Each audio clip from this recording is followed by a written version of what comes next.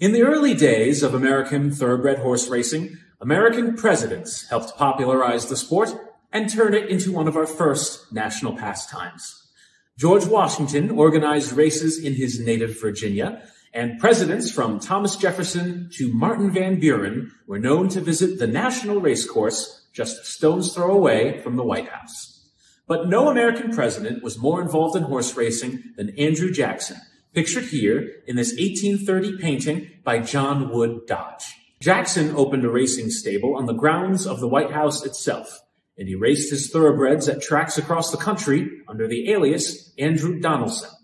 Jackson was so committed to the sport that he once fought a deadly duel over a horse, and while he emerged victorious, he took a bullet to the chest in the process. He carried this bullet in his chest for the rest of his life.